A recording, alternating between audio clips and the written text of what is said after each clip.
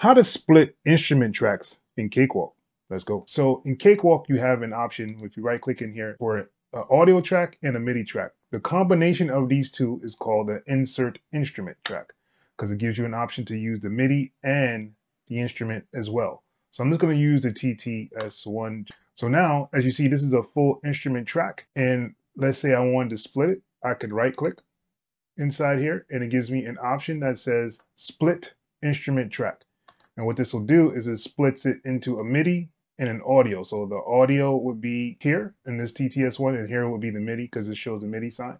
And this would be the instrument. So let's say you wanted to bring them back together. You can just click on both of them, right click, and make instrument track. And it'll combine it back into the simple instrument that Cakewalk has. Make sure you're following for more tips and tricks.